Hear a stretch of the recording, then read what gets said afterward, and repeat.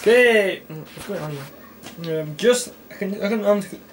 I can honestly say Goblet of Fire is kind of similar to the Prisoner of Azkaban. And I've only played it like once, but it was like one big sitting, quite a lot in one go.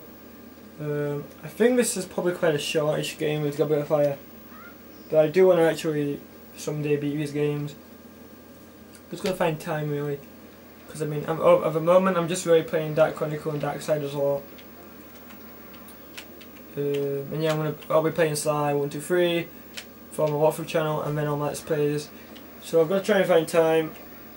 Seeing as Darksiders and Dark Chronicle both super long games. So yeah, when I find time, I'll try and get further with some of these games.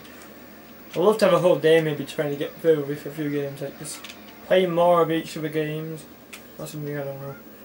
But Goblet of Fire also seems really cool. It seems very different to Prisoner of Azkaban, but it does seem like another fun game to play.